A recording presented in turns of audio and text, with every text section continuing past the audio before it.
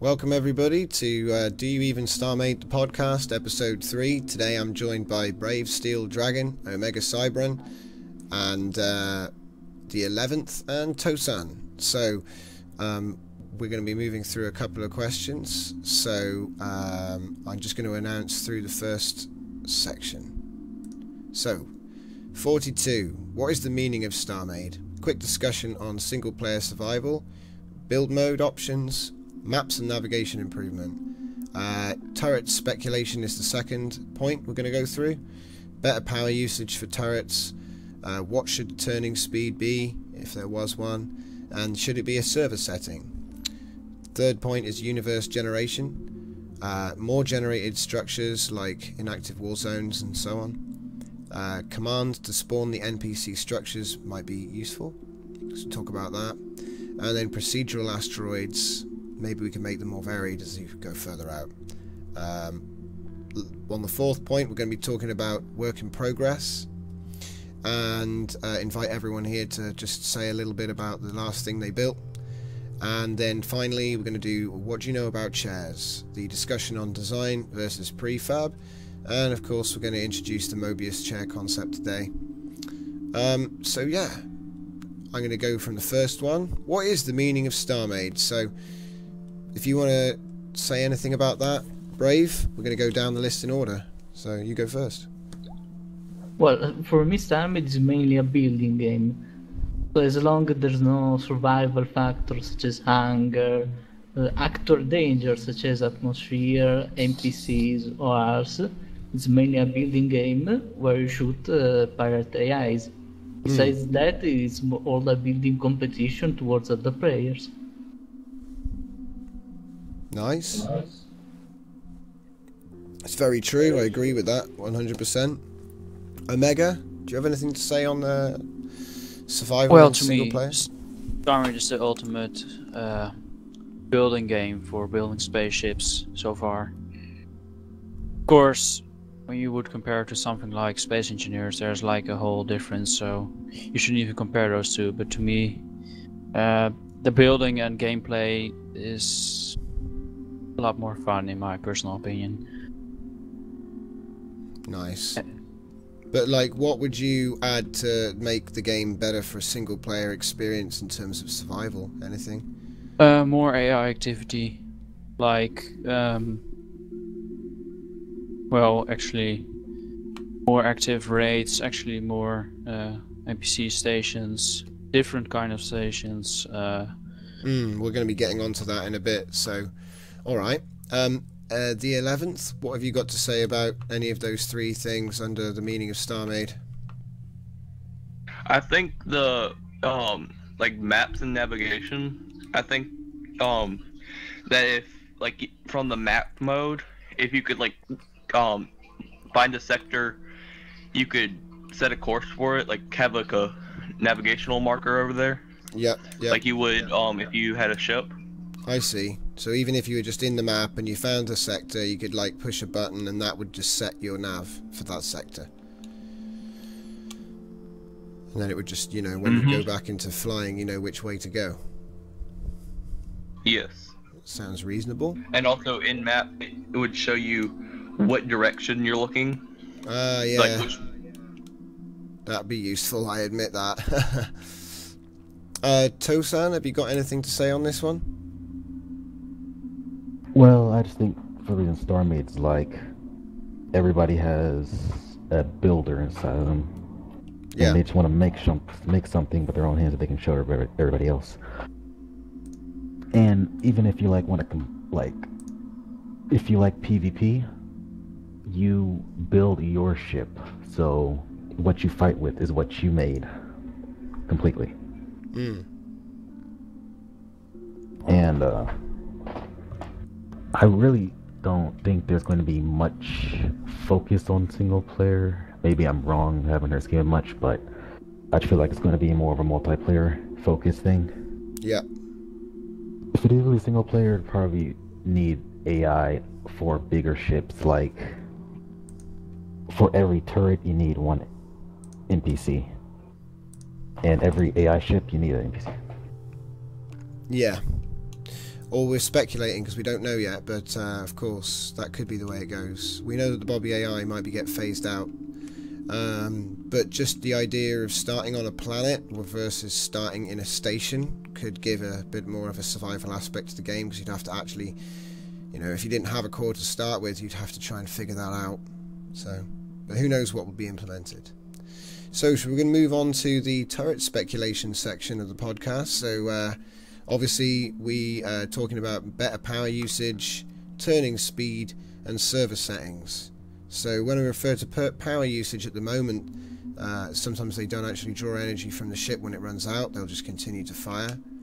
So, or they do draw energy from the ship, but when the ship runs out, they still fire.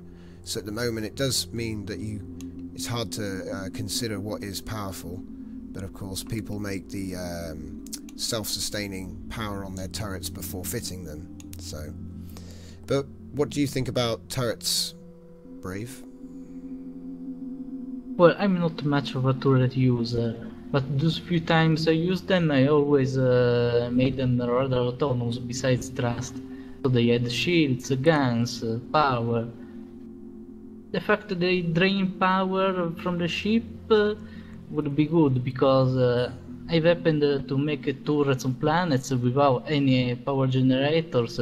They could still fire without energy. Yeah.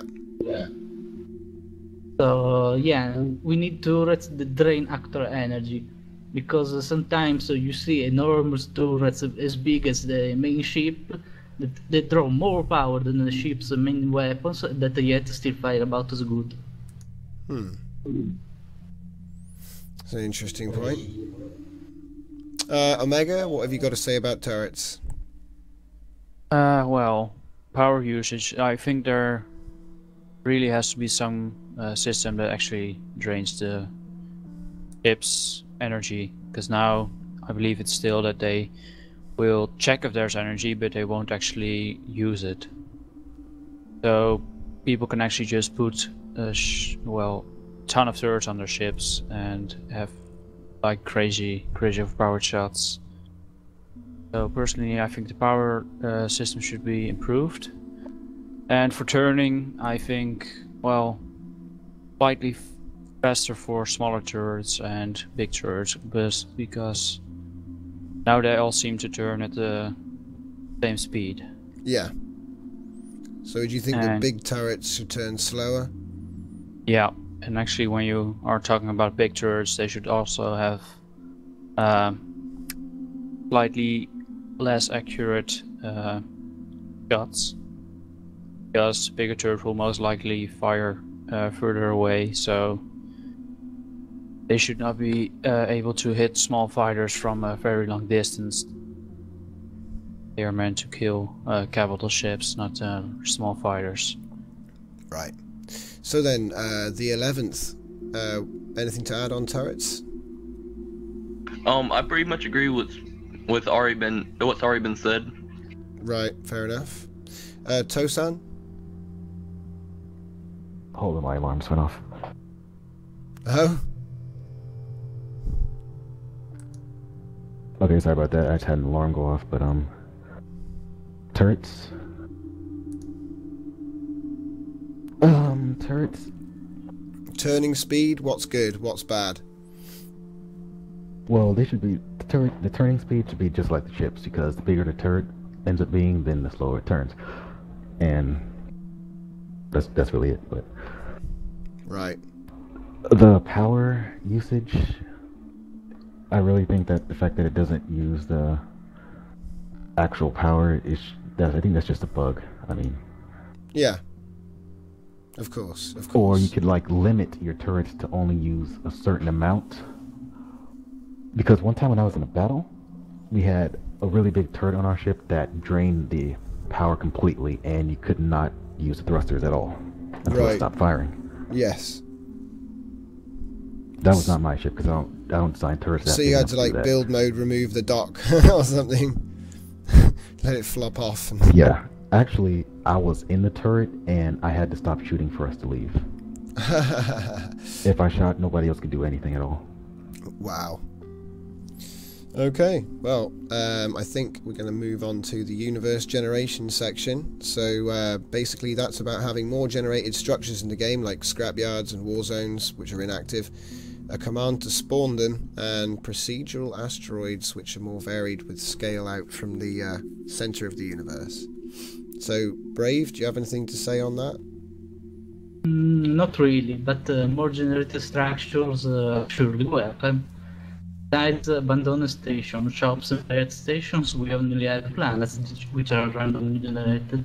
Yeah. That's interesting. Omega? Yeah, again, more structures would be nice, and maybe a easier option to use your own structures in your single player or on the server. Right now, the whole comfort option is not that easy. We used to have Smedded, but that's not really working anymore. True. So yeah. But it is open source, so anybody with a bit of skill could take that over now and update it. Yeah. The owner's quite cooperative with keeping that, but he's not actively maintaining it himself anymore. So, right. So, what about the 11th? Did you have anything to add on? I think like if say like for around some planets with a city on top of it, for there to be like a minefield or something, or orbital defenses. Yeah. And same thing with like some stations and stuff, and maybe even like an asteroid field, because right now the asteroids are pretty spaced out more, and be a bit closer together to where like you could only really fly a small ship through. Yeah. And with the bigger asteroids, I think like if one got like if there was a pretty large one for it to have gravity but not enough, not the same as a planet would. Yeah. Interesting. So just more actual things for the generation to spawn, other than shops, planets, asteroids, Yeah. stations. And maybe even like a surface to the sun. Right. Something else other than... interesting. Well, I know there's a lot of stuff planned, so that's cool. So then, Tosan, anything to add on universe generation? Well, this isn't really like this is something that could be fixed by any server, but less shops, less planets, because there are too many too close. And interesting. So you're going the other way with it. Sorry, what was I trying to say? Basically for like the sun is definitely way too small. You know, as I already said, but if you make it too big, I can just know that the planets that are always like so close to it are just going to be engulfed by it. Right, I see what you're saying. In order to make it big, you'd have to stop the planets from being so close. Yeah, but the beauty of them being close, I always thought, was that it brings everyone closer together. You know? Yeah, saying close, but they're just, I think they're like just a bit too close. Yeah. And like I was thinking of like for navigating through from like one place to another that's like 20 kilometers, instead of going straight there, you will like go on a predetermined route that is like guarded by AI turrets that'll keep pirates away from attacking you. So it'll take longer to get there, but you can be sure that you'll be safe. Yeah. Okay, well, let's move on to the fourth section, which is going to be a regular feature on the podcast moving forward. This is the work in progress corner. So I'm going to invite everyone in line to just basically talk about for a minute on the last ship that they've been working on. So I'd invite Brave to take it away. Well, I just finished another ship and I'm starting work on another. It's the Mark 12 on a long series of ships. Pretty much take always the previous ship and modify it.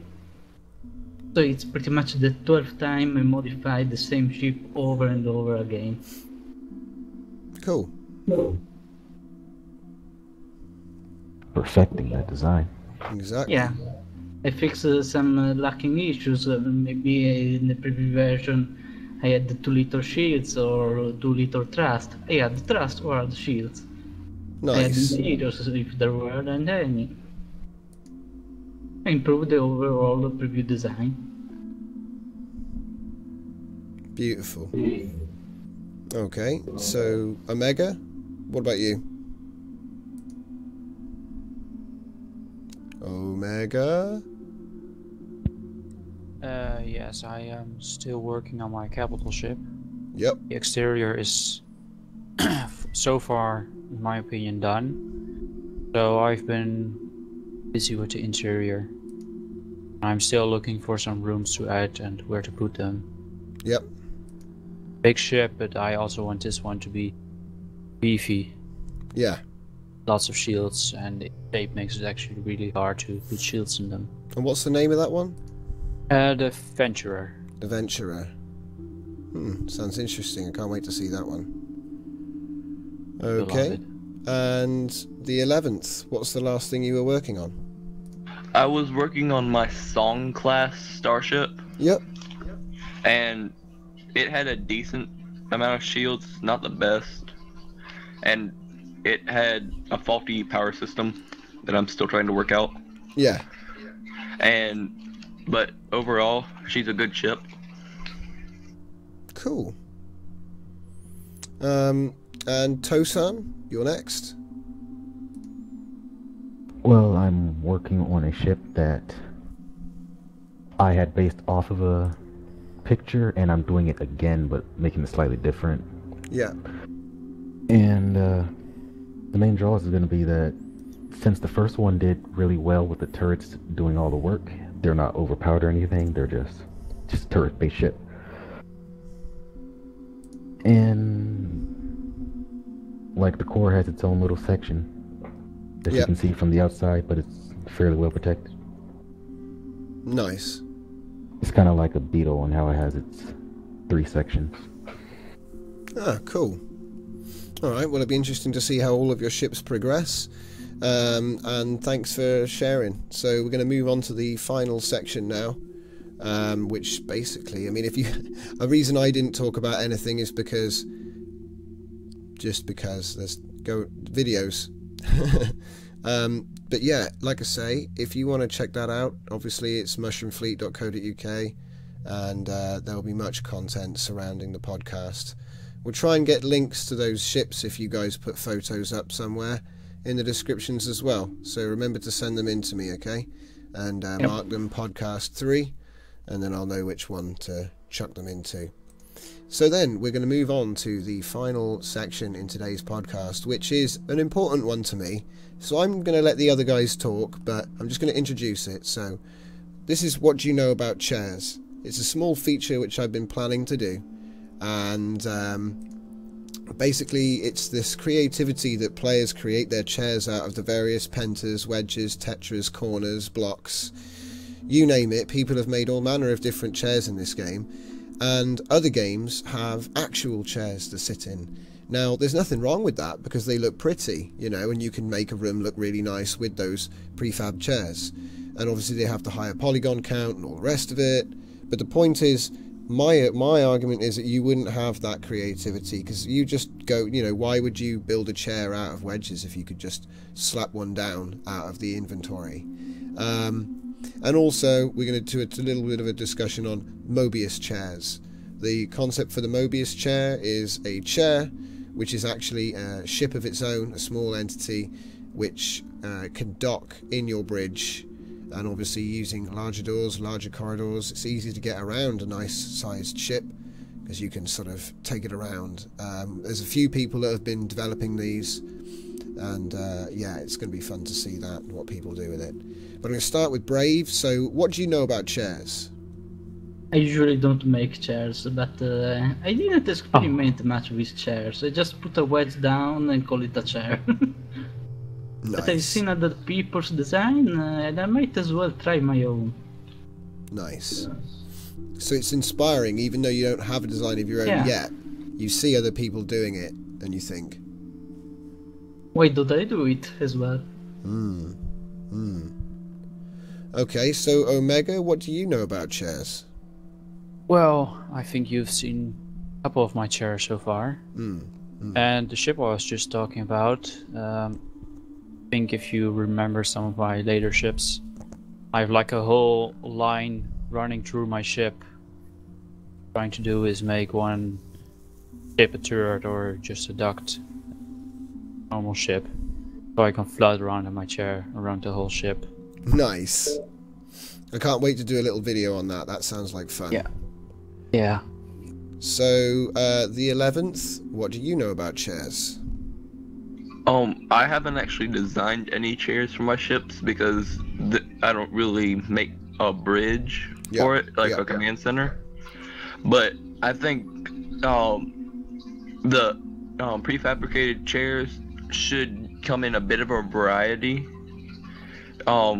Because if you just have one type, it would just and that's the problem, isn't it? Because then you've got a whole load of block IDs taken up, which could be used for more interesting things when you can already make this stuff with blocks in the game. That's the argument, is headroom. Because in order to actually bring in chairs that there's a point, like you said, they'd need variation, which means you'd need loads of them because of all the orientations.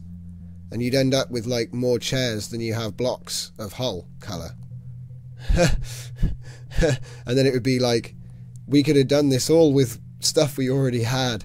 And if there's a limit to the total number of block IDs, that scares me, you know, because I'd much rather that there were other functional blocks in place of a decorative thing like a chair. Although I'm not against the idea of that kind of thing, I've just seen it in other games and it doesn't really work. Because you can't do your polygonal design, you have to match it in with their scale of design, which you can't match because it's much finer than anything you could pull off with anything else, you know. Wow. Anyway, so Tosan. Well, what you were just saying that made me think of that. If you make a prefab chair, you're also going to have to make a whole bunch of prefab everything else. Yeah. That just popped in my head, but And then it becomes like a 3D interior design program. Do you know what I mean? Yeah. But chairs, I have to say that because it's like clip art interiors. Like every interior you see would have the same fittings. Do you know what I mean? Like, no matter what it was that you built, Klingon, Federation, Star Wars, whatever, same chairs.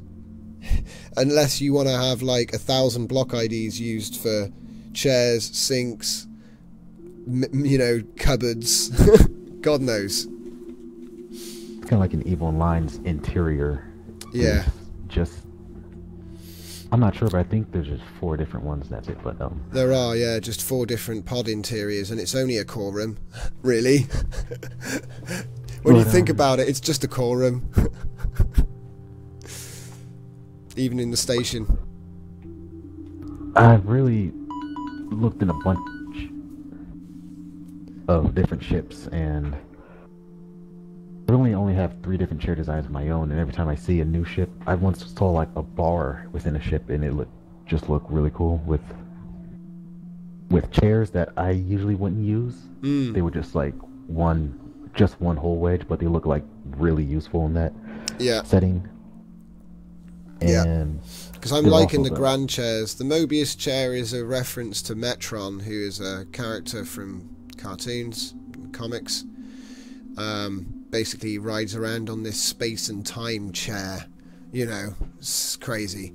And, you know, he's not evil or good, I think. He's sort of neutral. But, yeah, the idea of being able to dock and obviously swivel your chairs on your bridge, that was the other thing that came about, because you put a turret dock down and you can turn the chair, face your crewman. So it's interesting. That's the thing I really want, but swivel. Swivel chairs, and you can do it already, and then you can undock it and fly it round, and I mean more like a swivel block that can be used for anything. Well, that's really. the thing, see, there's already planned as turrets, they may have one day a lockable axis option. So you could have the turret only able to turn on one axis. Or two. You know what I mean? For example. So, that's I think, might be a thing that's being thrown around. So, but yeah, more options for turret dogs. So, I think we might cover that in a later episode, actually. So yeah, first of all then, lastly I should be saying, I want to thank everybody here for joining in. Thank you to Brave Steel Dragon, Omega Cybran, the 11th, and Tosan. Hooray! Thank you. Boom. Yeah. Glad to be here. And I hope that some of you may join me again in a future episode. So that's pretty much the end of this one. So thanks to everyone that's catching this one live on Twitch TV. Of course, this is going up onto SoundCloud, and you will be seeing a video version as well on my channel. All the links will be in the description. So thanks again, and we'll see you all next time.